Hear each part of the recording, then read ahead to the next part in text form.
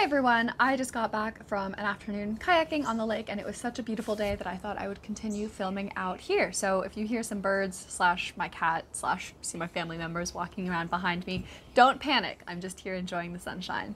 So Medium very slyly released a total revamp of one of their oldest features, and it is tags. The tags page looks completely different. And there's so many interesting things. The fact that they didn't widely announce it, the fact that they've done it at all, the way that they redesigned it to include new information, the fact that they haven't changed the topics page, which is different. So this video is going to get into what the new tags page is, how it can be used by writers because it has so much interesting and useful actionable information that you can be using to reach your readers, and as always my favorite section, what this means for Medium and by extension for you as a writer in the future. Okay, let's dive in. So tags used to look a little bit like this. So I took this page from a blog post published by Tom Kugler, but now they look like this. Here, medium.com/tag/ I'll do productivity because why not? So you can see immediately it's been totally reworked with a lot of interesting information, okay? So this is the tags page. You might be wondering what a tag is and how it differs from topics, which I have talked about a lot. So if you've seen this, you've seen any of my videos before, you'll know that I talk about the topic pages, which are right here. So a topic page basically is when you publish a story on Medium, a Medium curator will read it and they'll say, hey, this is pretty good. We're going to curate it to not just people who follow you, not just people who follow the publication, but people who are interested in this topic that I think your story fits in really well to. And they look at this topic page here. So you can see this has, you know, tons of different topics. I think there are about 100. So you can get a story distributed into one or more topic. Tags are totally different. Tags are user assigned. So what I mean by that is I type in here, I tell a story, and I hit publish. I add my own tags here. So they're totally, you see what I mean about the background noise. They're totally controlled by the author. Okay, so I can add whatever tag I want. Cat, dog, food, writing, sunshine, something like that. Just the things that are on my mind right now. So these are all, if I publish this non-existent story, it'll show up, I guess, on the new tag pages. So let's go back to those tag pages, because now hopefully you should understand that a topic page is curated by Medium staff. A tag page is user-assigned content. It's the same as like hashtags on Instagram or on Twitter, so you should think about them the same way. Now I want to get into how you can use them. So let's go back to the productivity tag page and I'll show you exactly what's going on because it's a lot. There are a couple crucial areas that you should really be keeping in mind here. So number one, here you see stories and writers. Now there's, just this alone is so valuable to know because you can see immediately, I'm guessing this is since the inception of Medium, there have been 184 stories tagged productivity, written by 77 writers. So on average, in Medium's lifetime, every author has written 2.5 stories in productivity. Okay, and you can see how if we go to relationships, for example, if I spell relationships correctly, that tag changes. It's closer to 3 stories rather than 2.5. So you can kind of get a sense for the competition levels. Caveat here, you know, this is since the inception of Medium, so there probably aren't 73,000 active writers today. I don't think there are nearly that many, but this is a sense. This gives you an idea, okay? So that's number one. Number two, related to. This, I'm going to tell you this is going to matter a lot more in the later section that we're about to get to, like what this means for Medium in the future. But basically, this is showing us how Medium's algorithm is going to take into account stories that are related to each other. So if something's tagged relationships and Medium's algorithm knows that somebody really enjoys reading, I don't know, love and mental health, it might show them a story tagged relationship. And I do think we're going to get it. I'm kind of giving the game away here, but I do think that the algorithm is going to take tags more into consideration. Okay, the other thing you can see top writers. So we already had that information, but it's good to see here, like, I mean, I have no idea what order these are in. There used to be 50, I think there still are. So there are 50 top writers. I'm assuming these are in order, and the reason I'm assuming they're in order is because when I go to pets, I'm top of the list. And I think I'm one of the few people who writes consistently in pets with a big following, so I think these are in like order of popularity, like the toppest writers. So you know, hopefully you'll know where you stand in that list of your top writership, which is really, really cool. Okay, so that's the right-hand side. This is all interesting, it's valuable, but the left-hand side of the page, that's where all of the actionable information is, okay? So on Medium, you want to write a story. You should always keep your own desires in mind when you're writing a story. You want to write for yourself. You want to write for things that you have a real passion, interest, knowledge in. But if you want to make money writing, as most of us do, no shame in that, you want to know what your audience wants too. So what I used to do is I used to go to publications to see what was trending in the publication. So for example, if we go to PS I Love You, and we add latest to the URL like that, this shows us the latest stories, and it also shows us the trending stories. So PS I Love You, for example, you might think, oh, okay, they take fiction. I bet the PS I Love You people, the readers of PS I Love You, love fiction. You can go to trending and see, in fact, fiction doesn't really show up a lot in the top few stories. This isn't what they really want there. So that's how I used to do it. But now we have a whole new avenue of information open to us. Tags, relationships. Let's go into the relationships tags. This shows us, out of all the stories tagged relationships, which ones are popular. So popular, here I'm just taking to mean trending. I mean, right now I'm seeing a lot of sort of sexual stuff in the relationships angle, so maybe that's something that you should consider. Today's relationships audience wants maybe more of a sexual angle in your stories. Something to think about.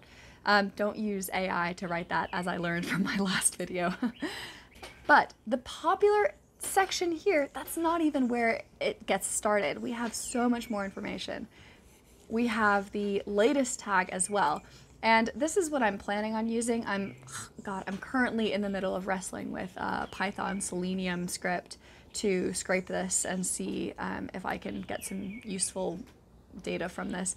But you can use this to get an idea of how often people are publishing in this tag and what your competition level is on a little more of a higher level than the stories to writers ratio that we saw earlier. So for example, we can scroll here. Okay, so I've scrolled down at least 50 stories, and there were at least that many published today, possibly more. So competition probably quite high in the relationships tag.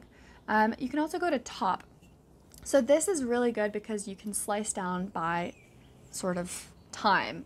So I would say all time is a really useless time slice because these were written on a sort of different medium almost. Like, you just don't see things getting 97,000 claps anymore because competition is a lot stiffer. I think this week is too limiting. There's nothing really there to see. But I think that this month and this year are probably your best time slice options to actually find out what is performing really well, not just trending at the very moment, but like what an author or what a publication or what a readers from that topic are looking for today. I'll give you one takeaway I've just got from this. I thought relationships readers would only be interested in romantic relationships, but half of these are about relationships like platonically. Like, here's a work one, Michael Thompson's. Here's another work one from Business Insider, and here's another friend one, Reducing Loneliness. So that's super interesting and super valuable. Let's look at career, and spoiler alert, I know what I'm going to find here, but it surprised me, and I think it'll surprise you too. Let's look at them from this month. See if you notice any trends here. I won't say anything. I'll just scroll quietly for a second.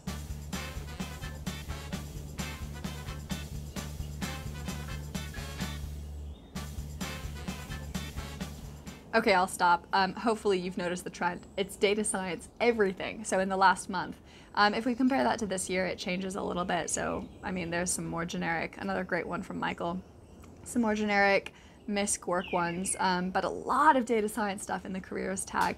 And that tells me probably that a lot of the readers looking at career stuff on Medium are data scientists. That's interesting. That's valuable for you to know as a writer. So, I mean, I think every single piece of information on this article, or this page is, sorry, that's my cat, is absolutely so valuable for you as a writer trying to understand your audience on Medium.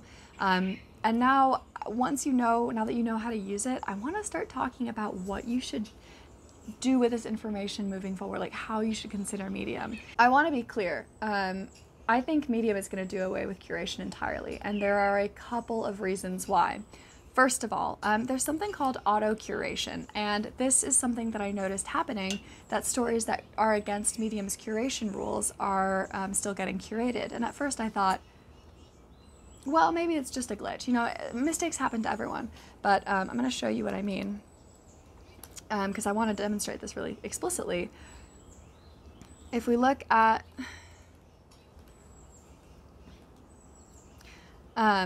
something like this that was published today, it has Medium in it, and we know stories about Medium are not allowed, just as an example. Here's another one. This is a classic example of something that shouldn't have been curated, but evidently was. Not that the article is bad, Medium just doesn't curate topics or articles about Medium. And it was happening quickly enough that it meant that it was automated. Like, somebody wasn't going through that and making a mistake. Sanjam Singh has auto-curation enabled on his profile somehow. I don't know how Medium determined who would get auto-curation and who wouldn't. I assume that there's some kind of quality control where, you know, if you passed a manual check, 75% or above, you got the automated curation enabled.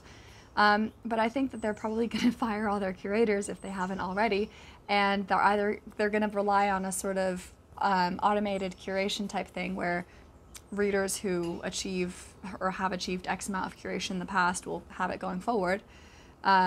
Or something like the tags page that are obviously, this is what Medium's revamped. This is where they've put in a ton of effort, money, development hours. This is what they're looking at right now. This is what they're developing. And I think that's because topics and the curation into topics isn't going to matter so much anymore. And in fact, if we look at their latest email, under the section where it slyly announces the topic/tag page revamp, it also says that we're going to expect the homepage to be much more relational, much more about following and follower and the network of tags and topics that the reader has shown they're interested in, not based on a Medium-enabled topic, but on the author-enabled tag.